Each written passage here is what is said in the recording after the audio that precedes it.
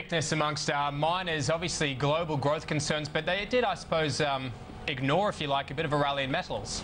It was all about the jobs numbers today. We were reacting to the Friday non-farm payroll numbers out of the US market, but it was a very low volume day. We saw markets around Asia close. The Shanghai Composite was closed, China closed, Hong Kong was closed, and South Korea was closed. So extremely light volumes going through our market. Only $3.6 billion worth of stock being traded. So it was hard to read too much into the performance of our market today. We did see all sectors trading lower with the exception of the utility space. So it does look like investors still positioning themselves defensively. But if we have a look at the worst sector, it was consumer discretionary, and it's worthwhile drilling into this sector because out of the 26 stocks which make up this sector, not one of these stocks managed gains today. If we have a look, 10 was down by 2.9%. We saw Fleetwood down by about 2.8%, JB Hi-Fi down by 2.7%. So that consumer discretionary sector coming under a lot of pressure before the interest rate decision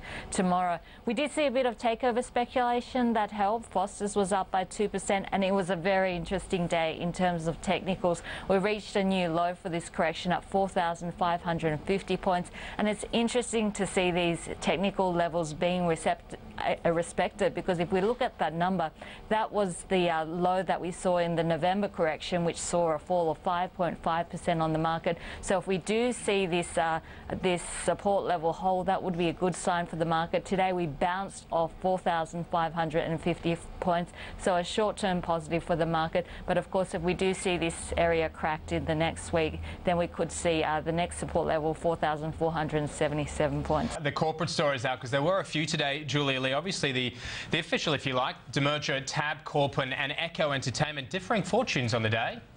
If we do have a look at Tabcorp and Echo Entertainment, I guess the first day of the debut as separate companies, separate entities on the market. If we have a look at the value that may have been unlocked for shareholders, I mean, Tabcorp on the last day of trade as a merged company on Friday traded at $7.72. If you add up the two companies, coming to $7.71, so not too much of a difference there. Of course, a lot of interest in Echo Entertainment today because Echo is the one that's going to hold the casino assets. That's the New South Wales Star City Casino, as well as the 3 Queensland casinos, and we know there's a huge amount of refurnishment going over there at the moment. $1 billion for Star City, $625 million for those Queensland casinos, and once they're completed, there's potential upside to flow through from that investment.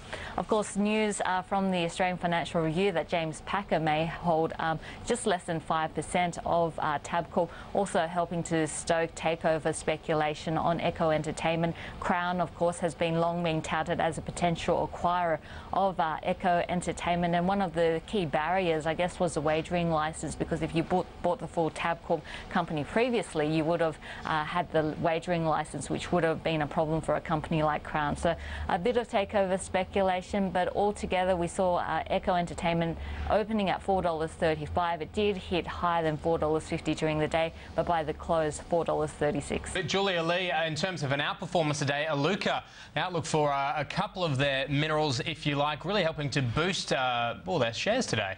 Iluka is a company which has been having difficulty keeping up with customers' demands, and that's always a good sign in terms of pricing, and we saw that flowing through today. The titanium dioxide market, very tight at the moment. Titanium dioxide is mainly used for pigments, so in things like paints, and it does look like in the second half they've managed to see price increases of between 70 to 75%. Not only that, zircon is a key market of Iluka as well. It's a key miner of zircon. If we have a look at zircon, this is an area where it hasn't been able to keep up with customers' demand, so expecting to see a price increase here of between 30 to 35%.